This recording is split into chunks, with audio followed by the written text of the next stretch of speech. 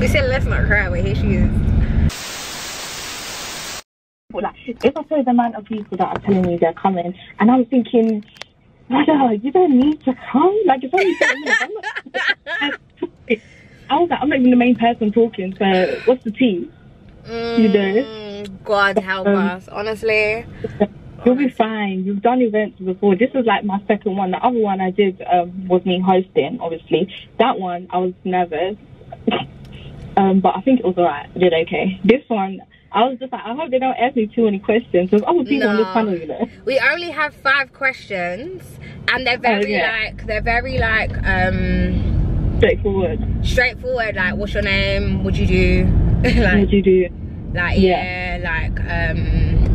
not what do you do, but is this the one? But around that. Yeah, like, what do you do? Like, do you think it's important to say that you're East African, or do you just do whatever? Do you know what I mean? Yeah. Those kinds of things. Okay. It's like really, it's kind of one of those things that you can take it as deep as you want to take it. If you don't have the capacity to take it that way, then you don't have to. But yeah, it's literally like 5 questions. We're gonna be fine. You're gonna do well. It's a big thing. It's the VNA, girl. It's so crazy. It's only God that we can only bigger things. Honestly, but I could actually cry, but let me not cry because my makeup. I will. Thank you. Alright, no worries. Bye. Take over. We make so much to everyone in the building. Woo! And of course, we have the lovely Martina who curated and put this all together from the 626 agency. Going to her. This is the East to West panel, Creativity Across the Continent. I am Priscilla Yabu. I'm going to be co-hosting alongside the lovely Martina. Hi. So yes, as Christina said, my name is Martina Gordeen. But for the sake of this panel, I go by Martina to wherever day. I am also Ugandan, and this summer I missed out on my family holiday because I decided to stay here and work, help my clients out with what they needed. And in doing that, I realised that my sister was on TikTok, literally checking out Uganda TikTok, trying to find all of the motives, all of the people that were going there. And for the first time, we've been going to Uganda for like every year since we were 10, I'm 24. She was actually really excited to go there and do things for herself. So I was quite intrigued to understand like what's different about this year that everybody else is also really interested in going back to their home countries for themselves. Hi guys, I'm Luna. I am Ken and born and raised in Newton 6. I am a creative and cultural strategist, which basically means I just write campaigns and brands. That's the basic version. Hi, I'm Erica. I produce a show on NBC Radio, so Monday to Friday, if you want to different. I'm obviously in marketing at University of I'm looking after Muslim artists. On Big Friday, she just had a song out yesterday, it's called Soldier, so check out I'm Sully, and I would say I am just a board operator. So I present, I produce, I'm an A&R consultant, so I kind of get voted by labels to give my opinion on music and see how to be better, insights and hats, things like that. But yeah, it's really presenting a production that actually. I feel like growing up in school, there was a Nigerian movement, and they were like, oh my god, we're Nigerian, yeah, we're Nigerian. And like, there were just a lot of Ghanaians. West Africa dominated, and then like, you find out about people like Gambia, Sierra Leone, but when it comes to East Africa, it's very much kind of insulated space, it feels like. So for me, I feel like it's been quite important for me to shout about being Ugandan, always, my entire life. Because I feel like it might not be like important or inspiring to everyone, but hopefully somebody else sees it who's young and Ugandan and thinks, oh, be like them. Because like growing up, it's so dumb, but when you're a child, you watch things like football, TV, and and you're like, oh man, I can't like this person doesn't quote unquote represent me. Like I was really excited when I saw Danny Kaluuya in Skins. So I was really excited because I always wanted to write TV. Like I always feel like this sort of thing. And a lot of people know Miss Thomas. Like, acting now. Like, yeah, it's cool, but he actually wrote it. Like, he was 16 years old writing on this TV show. So to me, that's like, wow, that's insane. There's a young British Ugandan who's got a job at Channel 4 where he gets to have creative input on a television show.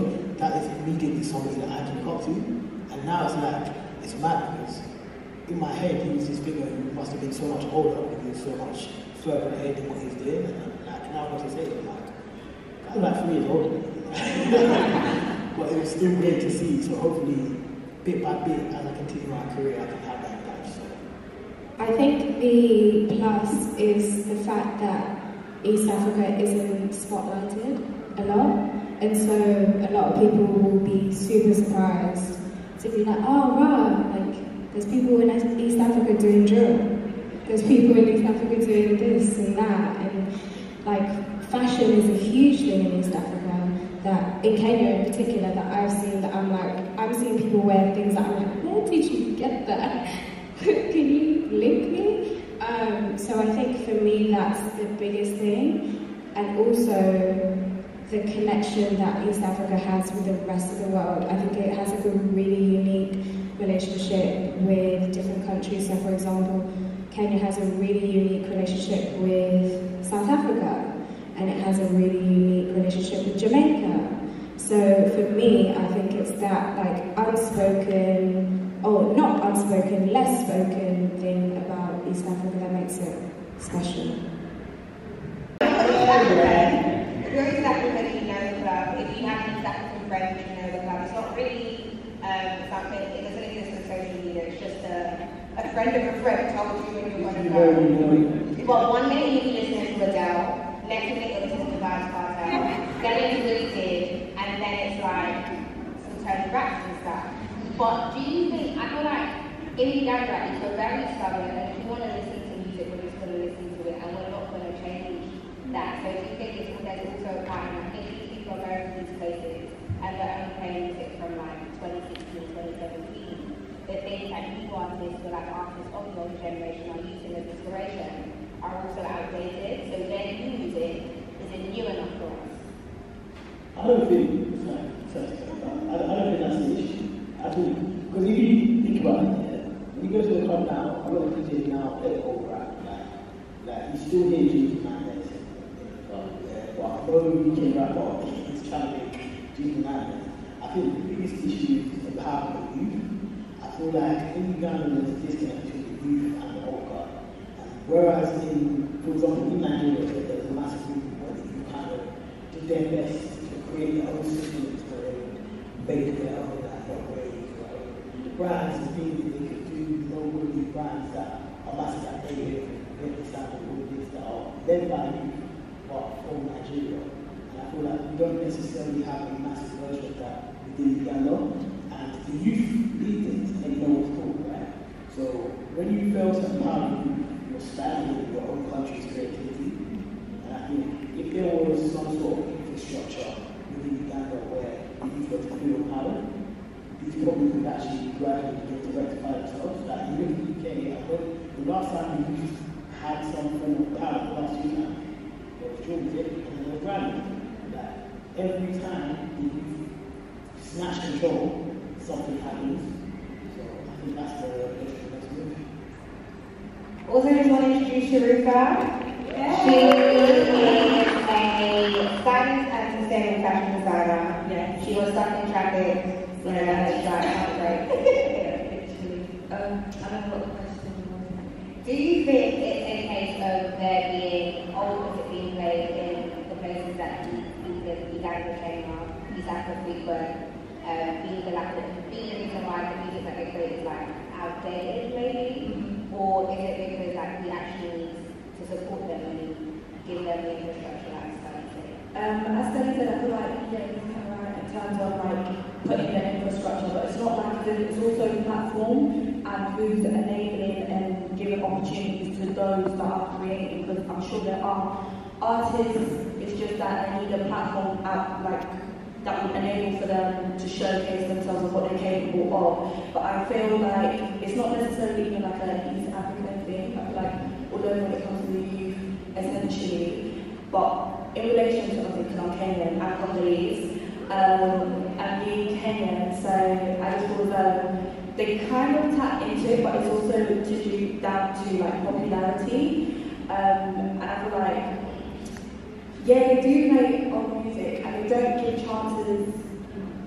I don't know, I'm stuck in two ways about it, because it's like the youth are powerful enough to be able to push their own force and, you know, create their own movement. But if they're not being given the opportunity to be able to do that, then that's not gonna happen or cultivate into anything. So yeah.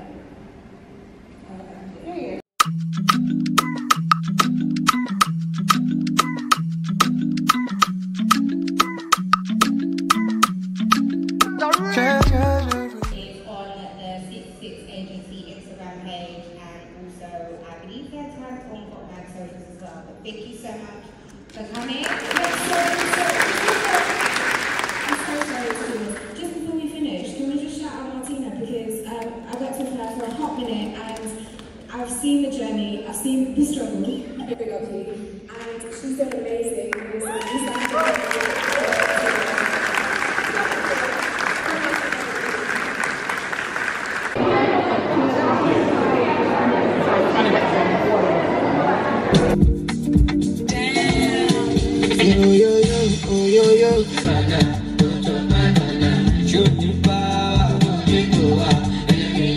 Okay, so might as well talk to you whilst we're at the traffic light. We are on our way home from speaking at the V&A. We hosted a panel at the V&A. The Victoria and Albert Museum was home to a 66 panel. Do you know how fucking crazy that is? Did you know? Nah, sorry, I'm not even gonna cry because but nah, when I tell you, this shit wasn't, this is like bucket list type shit, yeah, but it weren't even on my fucking bucket list. Like, do you know how nuts that is? As in, like, I'm actually just here because someone thought that I deserved to be in this room. And like, yeah, no, it's crazy. And I got to do it with some of my favorite people. I got to do it with like a really like, no! We said let's not cry, but here she is.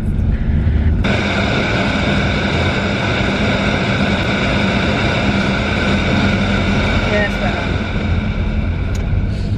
Do you know what it is, yeah? It's just that if you know what I've actually gone through in the last 6 months, to be in a position where this is what you're doing. And this, like, I joke around when I say stuff like this, yeah, but I actually drove past Buckingham Palace just to get to like this panel that I was doing, and it's just like, this is so crazy. Like, this is so crazy. Like, this is actually like, the Victoria and Albert Museum is apparently it is the world's largest design museum, apparently. Arts and design museum. And then here you have 24-year-old me, who has been told that she's too junior to do this and not experienced enough to do this and all of these things, essentially curating a panel of people, and people that like I never really like, nah, sorry, like I actually just need to give myself a moment, because this is actually crazy. I'm gonna drive. I probably won't look like this when I get home, but this is crazy. Like, why am I crying? Oh,